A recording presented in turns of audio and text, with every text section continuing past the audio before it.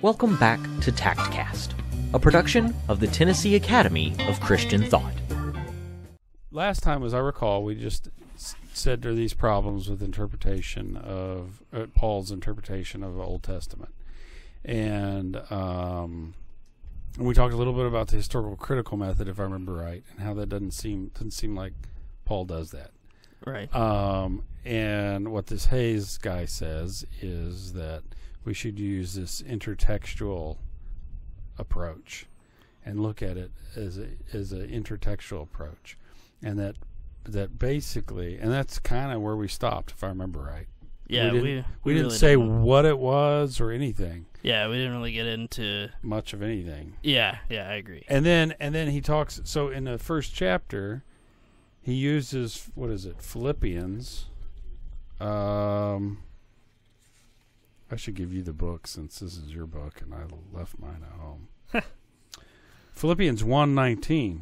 Do you remember that? Yeah, the intertextual echo in Philippians 1:19. That's kind of the yeah. So this is did Paul sort of purposely echo Job 13:16 in this? Yeah, that's right. So even this will turn out for my deliverance. Right, since he's a prisoner, etc.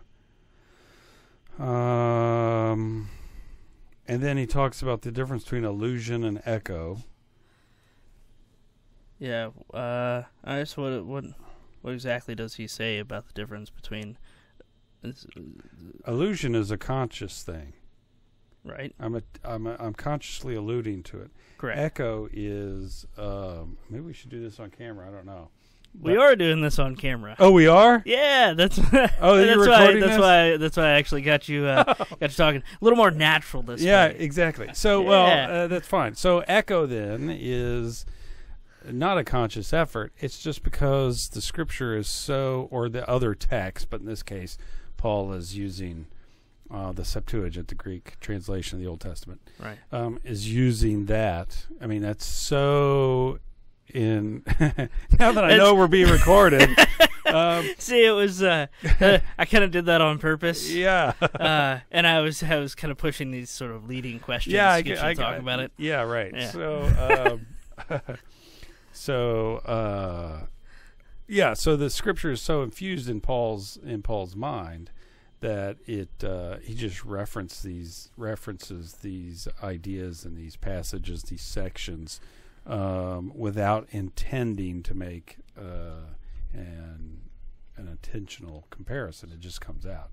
And so what Hayes says is we see an example of that possibly in Philippians 1:19, where he's referring back to Job, because Paul is a prisoner, and just as the righteous Job is suffering and it will all work out, so too Paul will. And there's a place where he very consciously basically echoes, Job 13:18, behold, I am near to my judgment. I know that I shall appear as righteous. And it seems that Paul is borrows the phrase from Job to show, in these bad circumstances, I know it's all going to work out, basically. So his point is that in that case, it seems likely that Paul is not intentionally alluding to the Scripture, but it just comes out. And then we need to look for that in other areas where Paul is referencing Scripture. So I thought about. So I think the idea behind this was he specifically chose this passage because it's an echo. It's not explicitly right.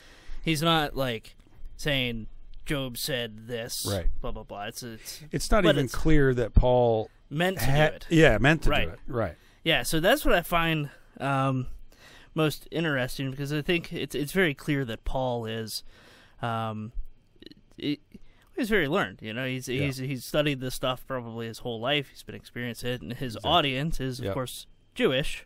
Yep. So they're going to know. I mean, I think this is something we have to really think about. Is like our culture's so different. So like in our culture, it's like movie quotes. Right. So like if I say I'll be back. Right. Well, right. We know exactly what that exactly. Everybody catches that reference. And I think these first century Jews who've been studying Tanakh, Torah, their whole life. Right. When you come up with this, a little blurb, Yeah. They immediately get the context. Yeah. And you can kind of do it without even thinking about it, and Right. I think that's kind of what happens a lot with Paul. And I think the intertextuality comes through here, where because it's an echo, it's not a conscious allusion. The usage of the scripture may not exactly fit the original meaning, right? Right. So it's kind of like you just said, "I'll be back," right? Right. If you're leaving the room to go down to the restroom or whatever, and you say, "I'll be back," you're not going to come crashing through here in a vehicle, right? Right. You're just referencing this Schwarzenegger movie, and it just rings a bell, and it's humorous and whatever. Right. And that's the sort of thing. So the scripture that Paul's using, he may not be using it referencing exactly what the original meaning was. Right. So I know we're not getting into chapter 2 yet, but Yeah. this will. We're going to see this throughout, discussing this book, Right. where you have these ideas that Paul is maybe misreading Yeah. Scripture, but it's not. So what Hayes is doing is he's kind of arguing that Paul's not really misreading the Scripture. It's that he's using this sort of phraseology or Yeah. whatever, because it does kind of, it links back to the text, sort of attach the Jewishness to it. Yeah. And the background and the authority behind what he's saying. But the complete scenario of what's going on at the time, he's kind of using the phrase to fit what he's talking about. Right. He doesn't mean the whole situation is the same. So it looks like he's misreading the text. Right. But that's not exactly the intention, I guess. Yeah. Yeah. It's funny because as I was reading this, I was thinking, you see this all the time in, medieval monks or clerics when they're writing. They reference scripture all over the place. Right. And it's sort of these echoes. And it's the same sort of idea. They're not necessarily referring to exactly what the original meaning was. But Yeah. So I wrote down some of the big issues and questions tied to this Philippians 1:19 passage. So he sort of asked, did Paul intend to echo Job 13:16? If so, how much of that interpretation, of the interpretation that Hayes gives to the Paul-Job trope was actually in Paul's mind? mm-hmm. So how much would the Philippians have grasped? How much of it is this sort of, how much is Hayes' own kind of metaphorical fancy? Right, right. But and then he asks, does the legitimacy of my reading depend on correspondence to Paul's intention? Who has ears to hear the echoes and construe their significance? Yeah. And then what criteria might help us address such situations? And he comes up with some of his own criteria for this intertextuality. Right? 7 tests. Yeah. And he has he has 5 possibilities about intertextuality, and then he has 7 tests of hearing echoes. Yeah. I know you don't like lists very much. I don't. Not really. But I mean, it's helpful. So his 5 different approaches, I suppose. One of them was, and I don't have them written down, but what I recall, so correct me if I don't remember correctly, but what I recall is one of them is sort of did Paul intend to do this, right? Did the audience pick up on it, or is this all just in the text? Is it just me getting it from the text? Is it just in the text itself, which seems remarkably sort of postmodern, the text only? And he doesn't say it's one or the other. It's maybe bits of each. Yeah, so I wrote down the 5. Okay. So so one possibility is the hermeneutical event occurs in Paul's mind. Right. So his intertextual meanings are valid where they are credibly demonstrated. Yeah. The second so what that would mean is we would have to credibly demonstrate that this clearly refers to this earlier text. Right. Okay. Yeah. Well, and that it's very clearly in Paul's mind intentionally. Right. Yeah. That's so. The second is that it's in the minds of the Philippians. Right. And I think you kind of have to do sort of the same thing. How are you going to do that? Yeah, it's you got to prove that. It's very, very difficult, I think.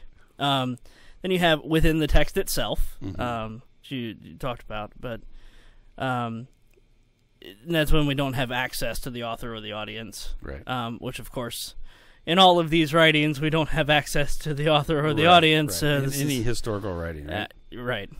And then the other possibility is intertextuality happens in his own mind, Hayes' own mind. Yeah, they're the reader's mind. Yeah, the reader's mind. Yeah. And then the last is by communities of interpretation. So like the church. Right. Or something like that. So Hayes, as you said, he does not choose one of the possibilities. He says there are sort of problems with all of them in isolation. I tend to favor a couple. I'm curious to see what you think about it. Yeah, well, I have, of course, I think it's very difficult to say what's going on in somebody else's mind. Right. Nearly impossible unless it's specifically stated, like, right. There's very clear examples where Paul says, like, Abraham said this, or something like that, and it's like explicit. He definitely has a scripture in mind, right? Yeah. And sometimes he'll specifically say what the scripture is, and I think in those cases you kind of know where his mind, where his argument, what he's saying. I think it's very clear. But when it's these echoes, I don't think it's very clear whether he fully intends to do it, or if it's kind of like how we would use movie quotes. Right. So here's the thing that we have to keep in mind as well, I think. I would be surprised if the whole of the Hebrew Bible, well, or in this case, Septuagint, was sitting right there in Paul's lap as he's writing, right? It's not like you just pull up your phone and, what was that scripture? You look it up, right? Yeah. It's all up in here because he's so familiar with it. And when he's writing or dictating, right, it just comes out. Dude, so I had this interesting conversation the other day with the high school guys that I lead at church. Man, we got to talking about a guy named Gary V. Have you heard of Gary V? So Gary V is this kind of famous rich guy on TikTok and these other social media platforms. Which would explain why I don't hear about him. Yeah, right. Well, this guy's all about making money, getting the hustle. All right. You got to get out there and go to flea markets and garage sales, and you buy stuff for pennies on the dollar, and then you just look up the stuff on your phone. Well, we got to talking about just kind of how sort of education has changed, things like that. And they talked about, we have these phones at our fingertips. We can just look stuff up at any point in time, that you don't have to memorize anything anymore. Right. Well, Gary V had his TikTok recently where he's saying tests based on memory are just stupid. We need to get rid of them all. And I think that, I really think this is something problematic. Like, we don't really have to memorize anything anymore. Right. And, well, we don't. Yeah. Like, we tend to, some things obviously we can commit to memory, but, and I've had to memorize a lot of things. Growing up, that was part of my upbringing was having to memorize things and read it from a book. 7 years ago. Yeah, I didn't have this continent. Yeah, exactly. But, it's like, the kids today don't have to memorize. Yeah. But see, I think the thing is, I don't think that what Paul's doing here is sitting down and consciously memorizing. I don't either. I think he's just so imbued with the scripture, reading it so often, it's just in there. Well, so that's what I was getting at, is in the first century, this essentially was a lot of what you would do. Yeah. Sit back and, like, if you're a Jewish person, part of the sort of Jewish upbringing tradition is you are totally just, I mean, immersed in this. If you're religiously culture. minded, yeah, sure. Right, yeah. But, yeah, I mean, this is something that he was completely familiar with. A lot of things were just stuck in his mind so that he could just instantly recall without even meaning to, I think, because it's just the way that he was. Just like my medieval monks, the scripture just comes because they're so familiar with it, so exposed to it. Yeah. And so today, we don't really have that outside of, like, movie culture. And there you go. Yeah, that's what I was going to say. Yeah, it's movies and TV shows and whatever. Yeah. And back then, of course, it's, books, writings, plays. Or memes even. So, like, my kids are constantly quoting memes to each other. So I guess that's it. That's the point, right? That's what he's saying, that Paul is not necessarily, not always, maybe even not mostly, when a scripture appears, looking at it and quoting it from context. It's just an echo. Yeah, no, exactly. I think that's right. That's an appropriate way to use the scripture. He's using it in that manner, I guess, would be what the point from our standpoint would be. Yeah, no, I agree completely. And so then I guess the next chapter is a biggie where he looks at this in Romans, right? Right. Yeah, it's almost like, it's sort of read like, it was like, it's almost like a whole commentary on Romans. I mean, it's literally almost chapter by chapter, and dealing with the different echoes and quotes and everything else. Yeah. It's a big one. But before we finish up, I do want to ask you, like, I know you hate lists, so his 7 tests of hearing echoes, I'd love to hear your thoughts on those. Did you write those down? I did, I've got them here. Availability, that's the first one. How was the earlier text available to the author? I mean, and that kind of references what I was talked about before. We got to be sure that I don't think it's, it's not like Paul's carrying around this huge Septuagint with him all everywhere. Right. But he clearly has access to it. Right. And knows it. Volume, and how strong is the correlation between words and syntactical patterns between the two texts. Yeah. So those are the two. I mean, if you've got those, obviously the scripture, the Septuagint is available to Paul. But if you've got some sort of very close syntactical and vocabulary mimicry going on there, I think you've clearly got an echo, if not a direct allusion. So that makes sense to me. Recurrence, how often does the author refer to the earlier text in his other writings? I mean, I guess that would just show, it would just sort of confirm availability and familiarity with the text. So that makes a lot of sense to me. Thematic coherence, does the earlier text illuminate Paul's argument? Now that's going to be an interesting one because, as the author of Peter says, Paul's writings are not always easy to understand. Historical plausibility, would his readers, given their historical context, have understood Paul's use of their earlier text? Yeah, that's going to be a hard one. I think clearly if they're Jewish audience, Hellenistic, Greek, Jews, that seems very likely, right? History of interpretation, have earlier interpreters viewed the reference? I mean, that's interesting and important, but it's not determinative, right? Whether or not we're looking to do with an echo, I think. And satisfaction, does the reference itself make sense? I mean, that's clearly, I think. To me, the first one is availability and volume, right?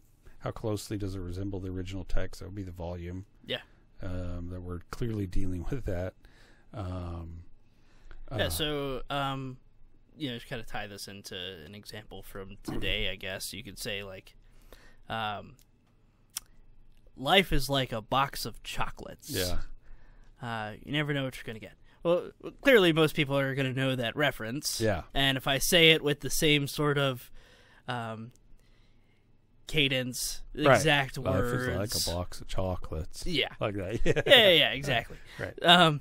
So, and it's very clear that I would be referencing that movie line. Right. So there, the volume is, because it's an exact quote, right? Exactly. The volume is very high. Would you be familiar with it? Sure. If you're 16, would you be familiar with that film?